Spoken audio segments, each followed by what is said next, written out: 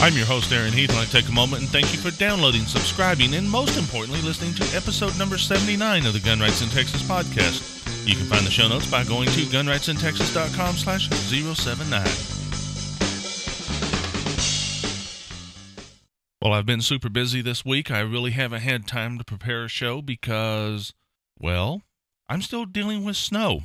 Not so much as I was before, but there is still a bunch of snow around the area. I still have snow that's kind of turned into ice in my yard still. Just to show you how bad it is here in West Texas. This stuff happened before New Year's, and here we are on January 11th. And we still have snow. This does not happen in West Texas. I'm sorry. But anyways, I'm recording here in Gaines County, which is where I live and work. I've had a couple of listeners, or I don't know if they're listeners, but they have like the Facebook page. And these folks, there's at least two people from Gaines County that have like the let me get my tongue untied. There's been at least two people from Gaines County like the Facebook page. And I'd like to welcome people from my home county. If they are listening, well, more power to you. And this episode's kind of geared towards an issue in their community. But before we actually get to the episode, which is for the most part unplanned, well, I want to touch on the carry tip. And this episode's carry tip is going to be based on open carry. And that carry tip is dress professionally, be polite, and make a good impression. With that said, I want to run the audio clip that tells you how to find the show on the internet, and then we'll come back and we'll do some listener feedback.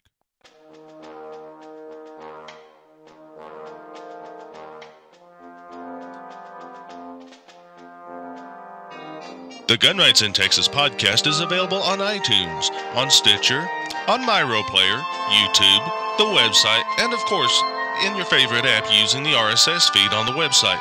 With all those options, there is no excuse for not subscribing. Links to all these can be found on every page of the website. Alrighty, we are back from that little audio clip break, I guess you'd call it. I don't know. People like to compare podcasting to radio, and in all honesty, the only thing they have in common is you have somebody with a microphone talking. That's it. Some podcasts do try to emulate radio as best they can. Some podcasts try to just be themselves, let the podcaster be themselves. Me, this podcast is actually an extension of my personality. With that said, I always like feedback, and I've got two here that I picked out on the feedback. These are ones people said they actually indicated in their initial email, hey, you can use this. The second one, the email address was non-existent where it was sent from, so somebody put a fake address in their email program. But I'm going to address it anyway. And then we'll get on to some others I'm going to read at random from the inbox. First off, do bullets really travel up when fired, or do they immediately drop? The answer to that is, it depends. It all depends on how the barrel is positioned relative to the earth. If the sight or scope plane is level and it's installed properly, the barrel will be tilted up slightly so when the bullet leaves the barrel, it will leave in a ballistic arc. It'll travel up a little bit and then it'll start dropping. If the barrel is parallel to the earth, or the end of the barrel is lower than the receiver, then you run into the bullet dropping immediately. Basically, it's very, very simple physics. In fact,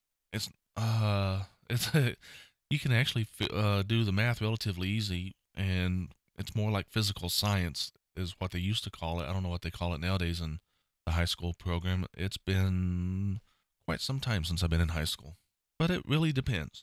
If your barrel is elevated so that the end of the barrel is above the receiver, then the bullet will travel up when it leaves the barrel. It will not travel vertically, and it will not travel purely vertically. It'll have a slight inclination, so it will rise. And then you have a number of things that come into play. The spin on the bullet should make it climb a little bit if you're shooting far enough. It's all physics and math and all that. I'm not going to go into it and give you the full scientific lecture, but go outside, make sure you have a safe place to do this, pick up a rock, and throw the rock perfectly level to the ground. As soon as it leaves your hand, there will be a component of downward motion. This is caused by gravity. Now you throw it up in a slight arc, it will travel up slightly. until gravity takes over and starts pulling it down. The entire time that both of these are happening, the rock is moving away from you as well. You can calculate the various components of this using trigonometry.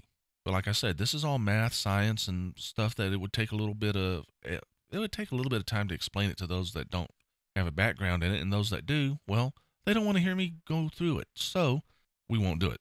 The next email I want to touch on specifically, and I'm not going to read the email account or the username that they claim to have. It's kind of vulgar. The email's one line. Can you prove what you say about OCT, or is it just a lie? The answer is, I don't say anything that I cannot prove. I can go back, I can pull screenshots that have been emailed to me from the private groups. I can go back, I can throw email out there that I've received from members of the private groups. I can pull screenshots from their main website. I can pull audio where CJ has said this or that on various programs. I can do all of that. It's not me that's out here lying.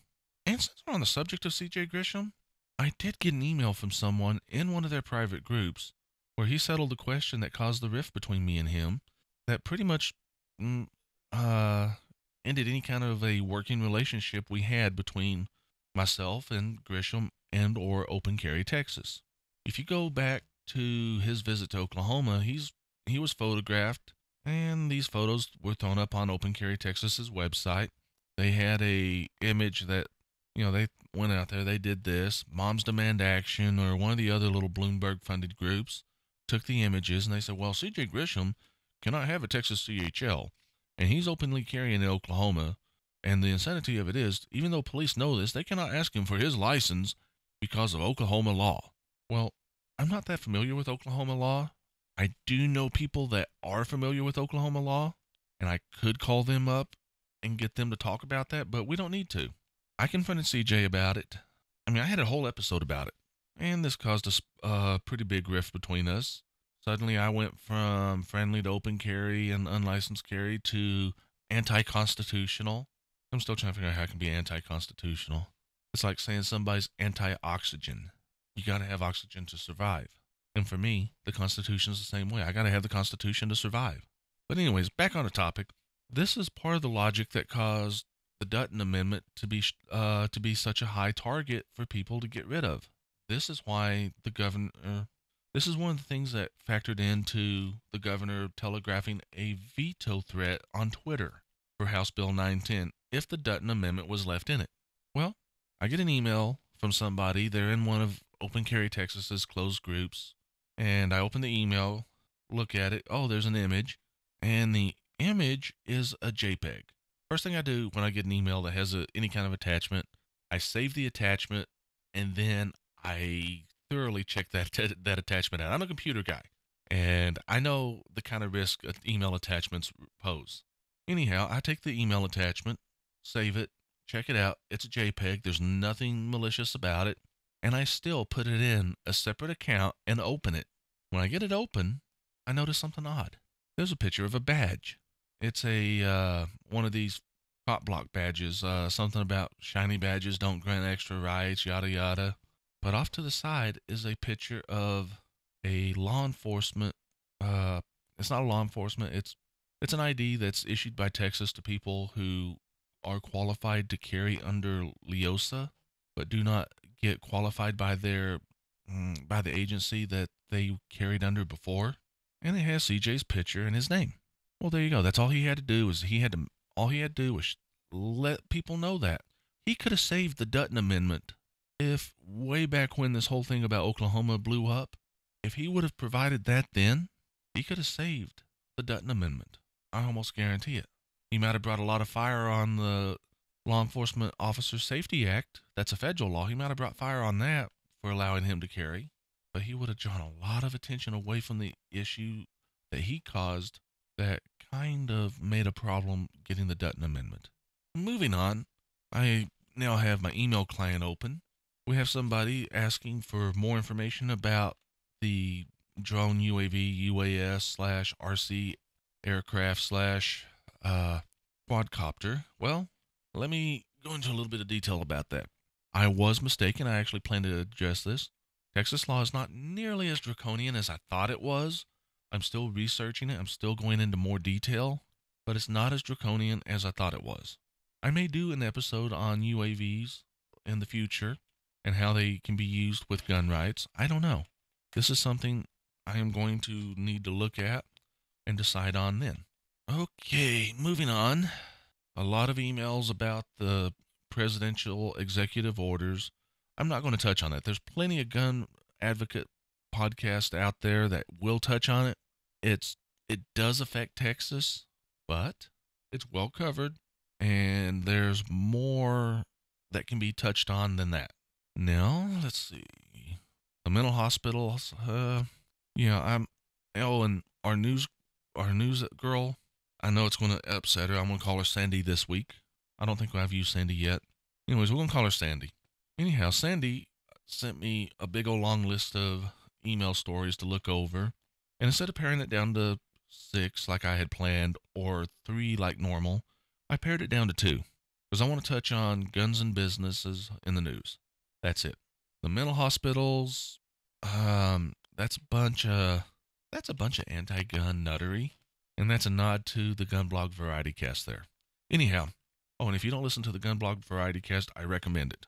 Anyhow, what I'm getting at is you have a law that basically makes hospitals off limits if proper notice is provided. If proper notice is not provided, you can legally carry openly or concealed into the hospital. Not a problem, but the anti-gunners are losing their minds over this.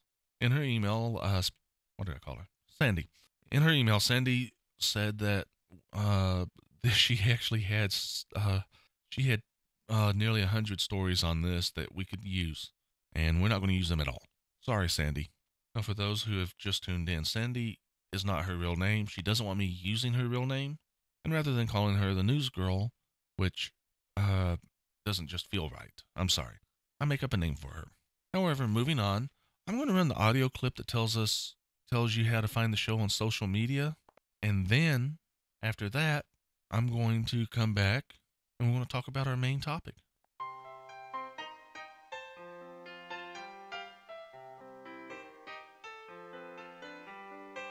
The Gun Rights in Texas podcast has a social media presence. You can like it on Facebook, you can follow it on Twitter, you can circle it on Google+, and you can follow it on Instagram. With all those options, let's get social.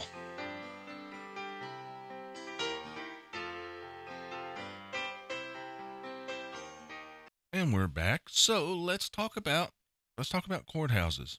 1 year ago, no gun signs did not mean anything in a multifunction building unless it was a 30-06 and it was on an area that was already off limits under 4603 or 46035. You could conceal carry into places that are not off limits unless proper notice was given. A few locations have to be posted. Places where meetings are taking place unless they are a courtroom.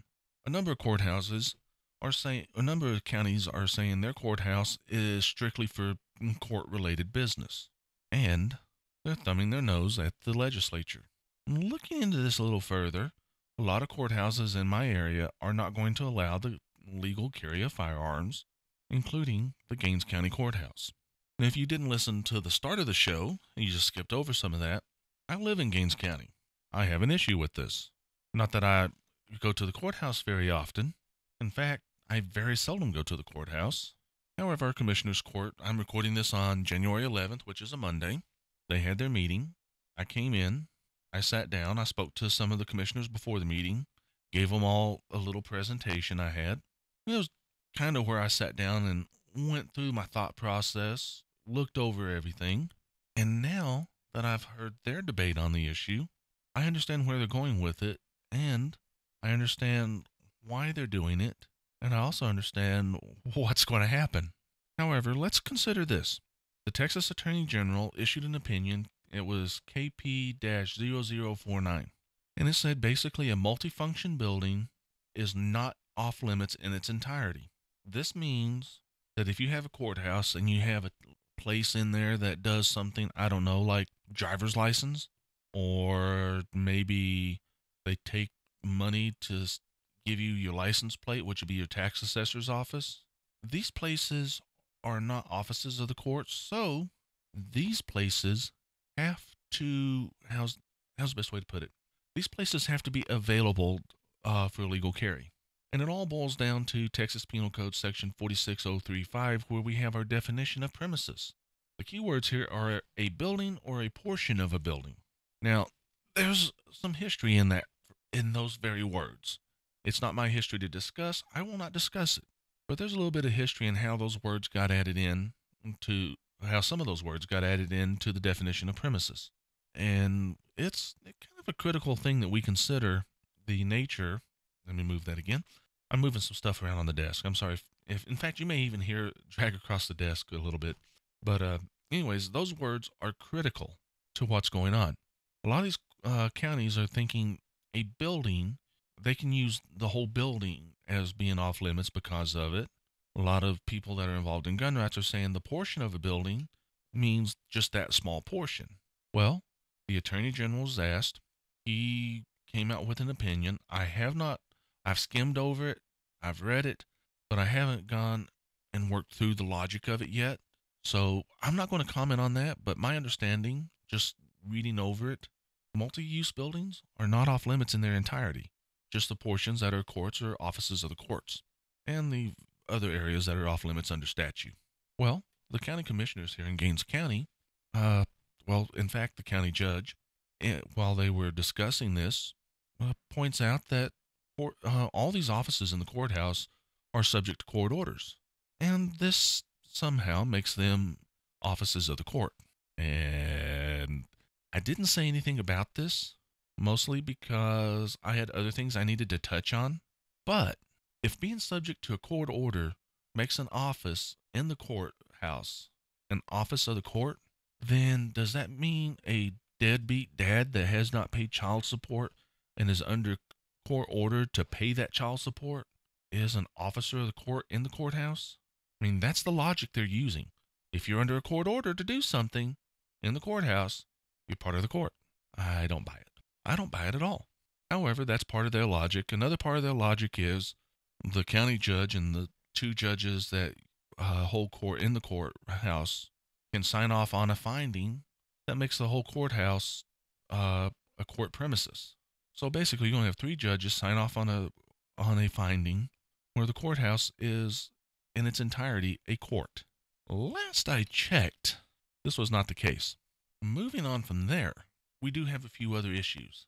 You see, I'm kind of working on migrating them away from it, this logic where we got to ban the guns. While I was there, I kind of pointed out that there are no gun signs that they have on all the doors are as valid today as they were 1 year ago.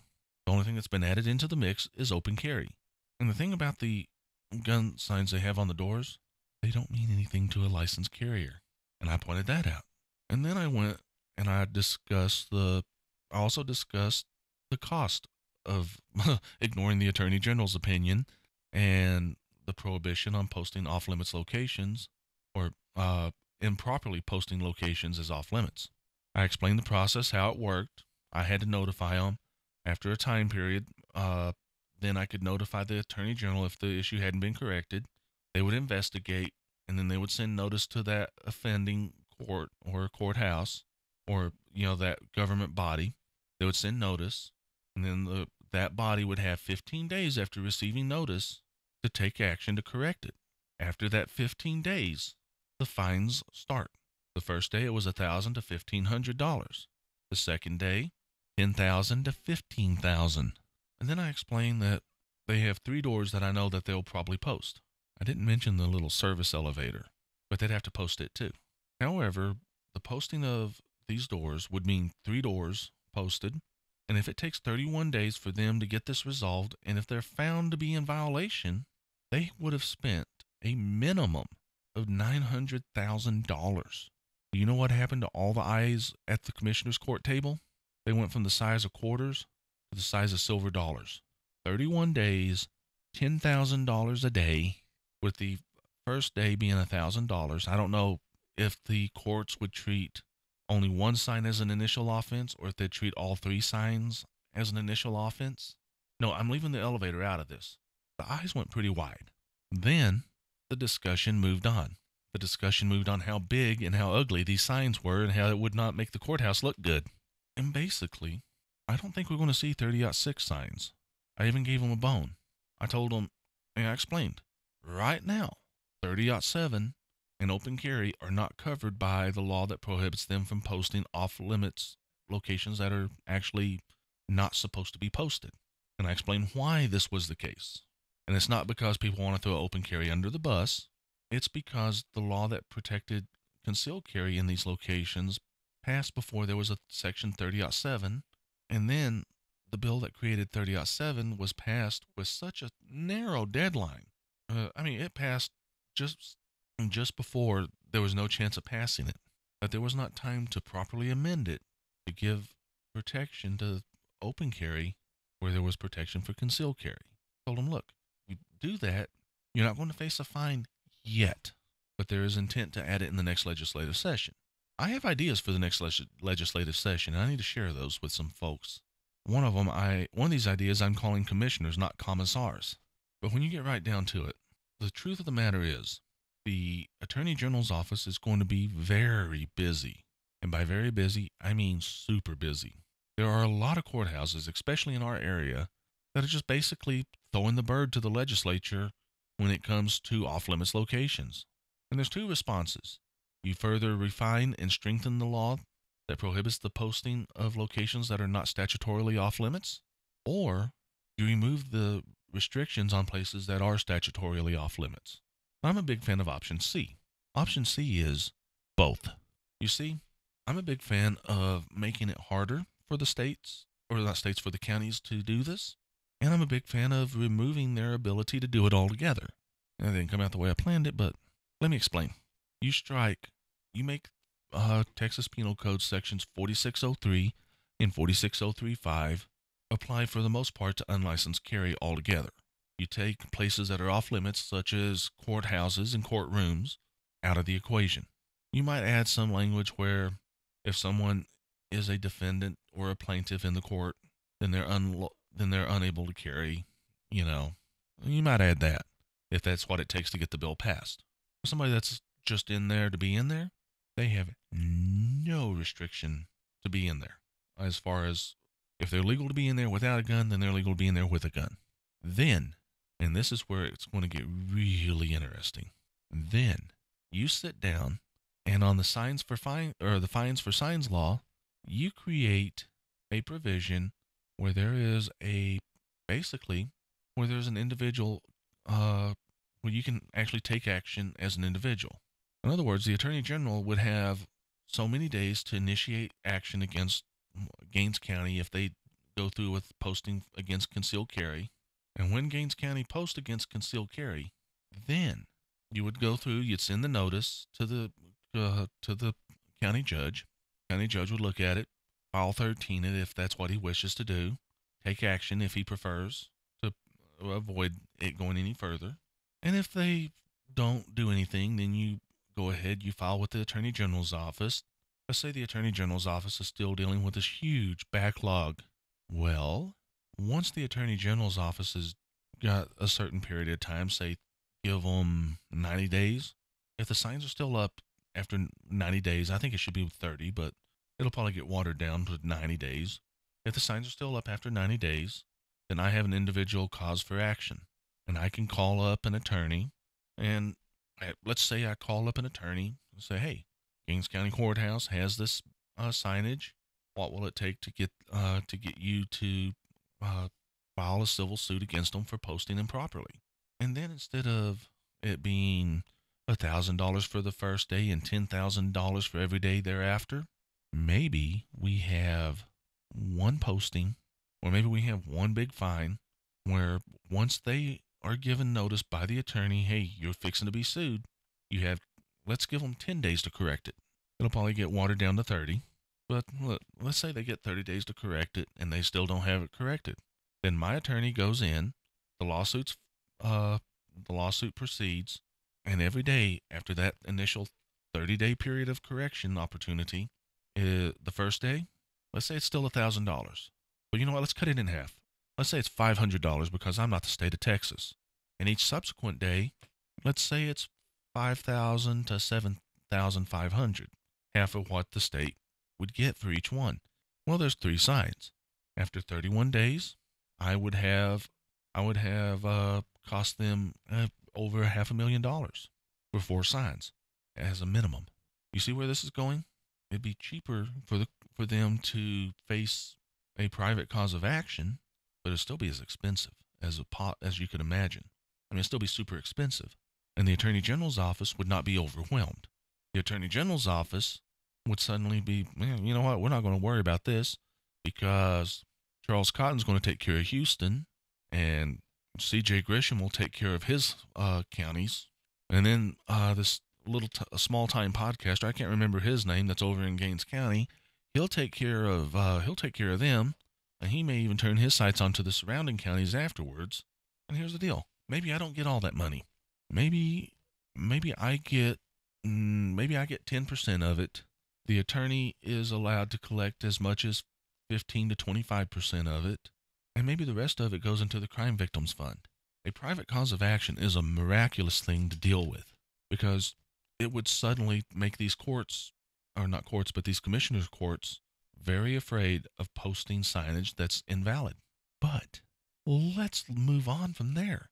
After we have this law passed, you're still going to have courts that, well, we'll take our chances.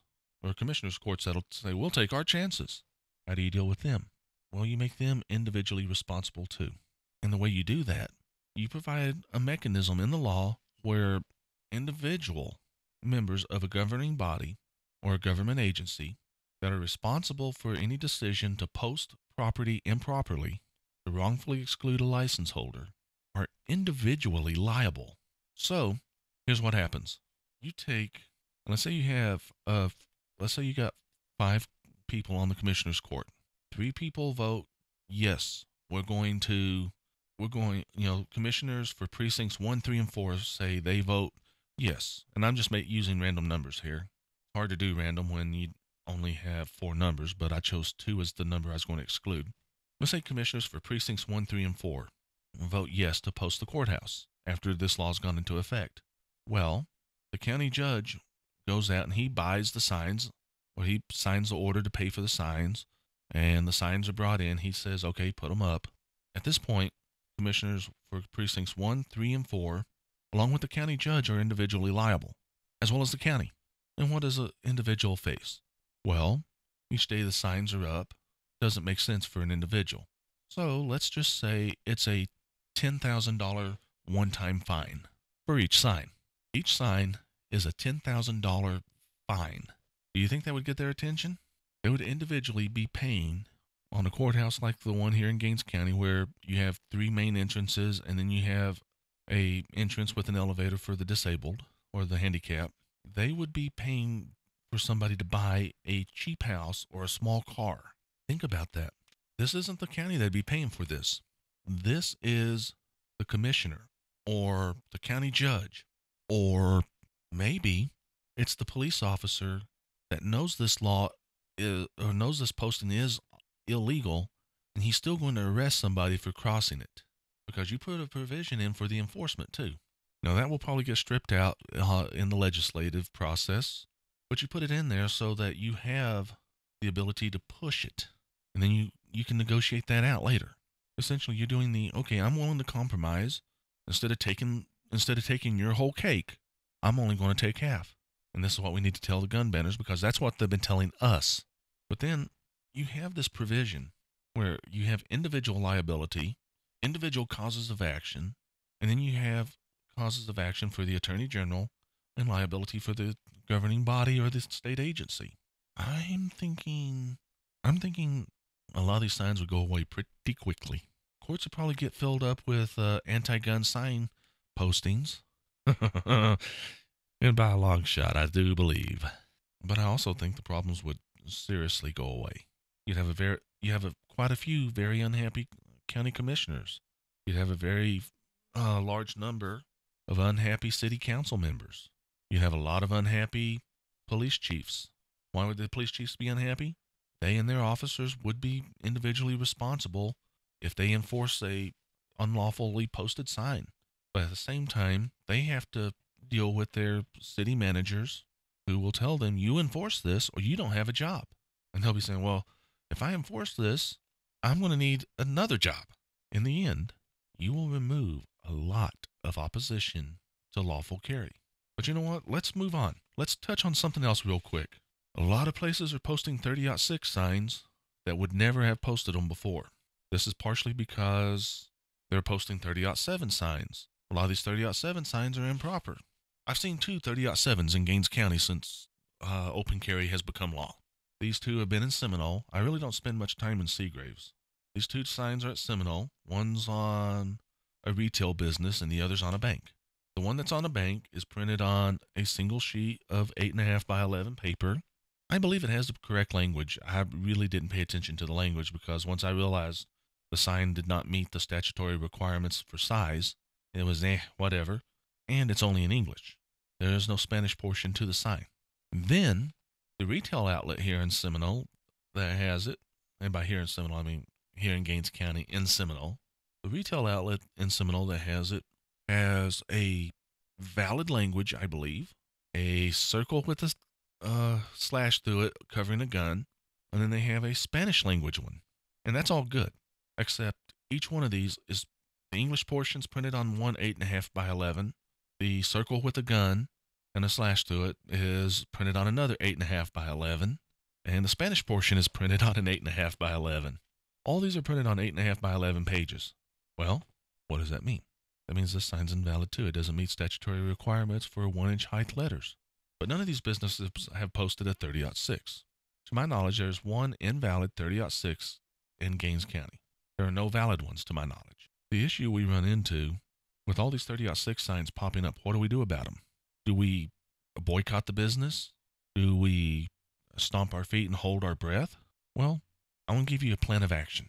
When there's a business posting to prevent carry of any kind, let them know. They are 5 to 6 times more likely to be attacked in a criminal act by a police officer than someone licensed to carry a handgun. Their signs are only going to keep the law-abiding out. The sign that prevents people from legally carrying a fire, or the signs that prevent somebody from legally carrying a firearm, eats up a lot of real estate in their windows. You let them know this. Then you explain to them, every time I go shopping at your competitor, I want to save that receipt. And then every so often, I want to send this package of receipts to you to let you know how much money you're missing from your competitor. And in some ways, they'll appreciate that because they want to go check their competitors' prices because you're doing it for them. And you're letting them know what people are buying. But at the same time, they're going to be looking at this. This is money we could have had. And this big, ugly sign that's eating up a lot of our window real estate that we could be putting ads in, or we could be putting other required notices in. These signs are costing us money. Here's $500 that I could have, and that sign cost it for me. Think about it. Maybe call the business when you're in the parking lot and ask them to send the manager out.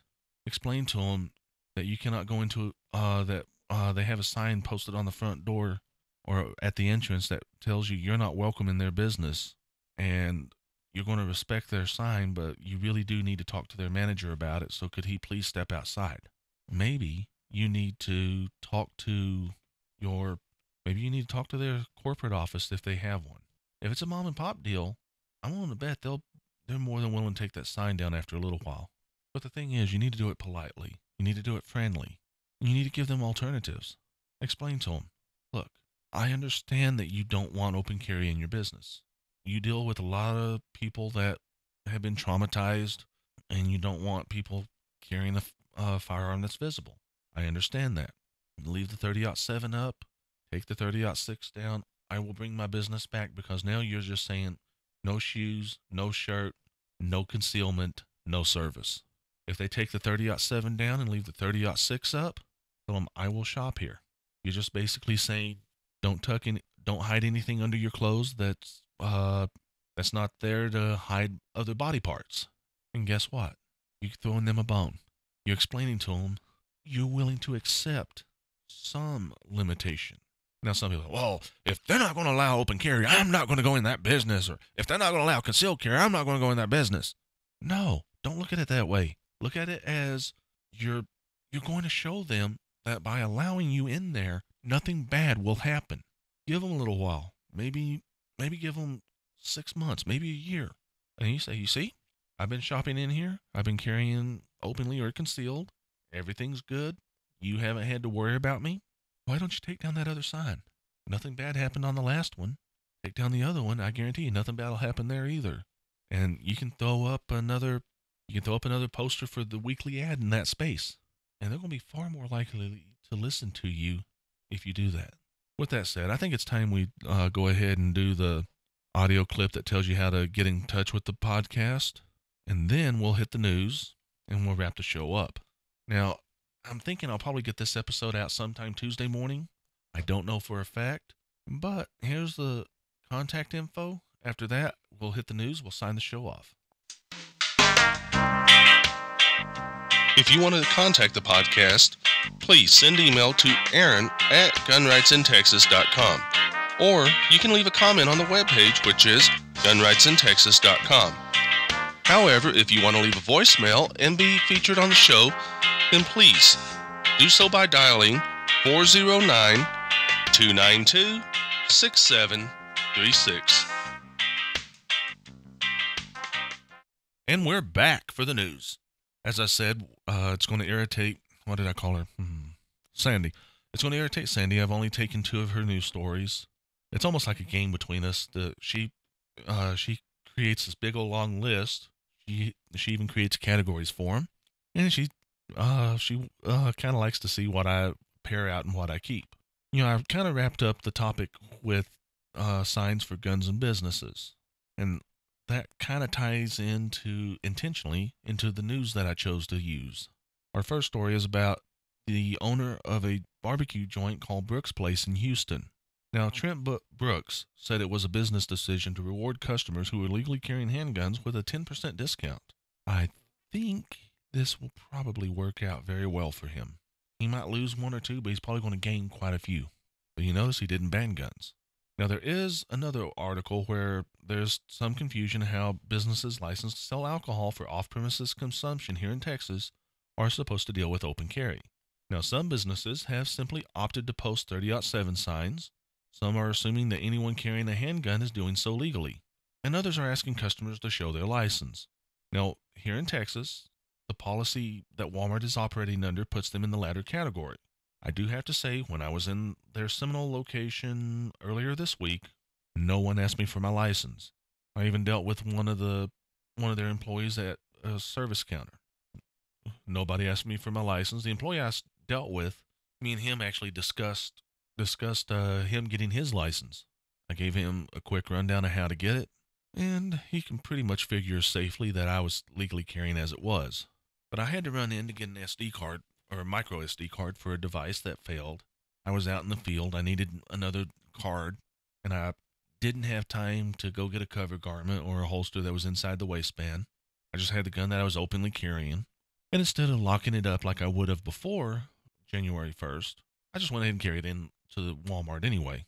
Went in, got what I needed, and paid out and left. No fuss, no muss. Some people say, well, Walmart has no authority to demand your license. No, they don't. But they have no obligation to let you in their store if you don't show it either. They can throw you out of there. They can tell you don't carry openly in here. Don't bring a gun in my store.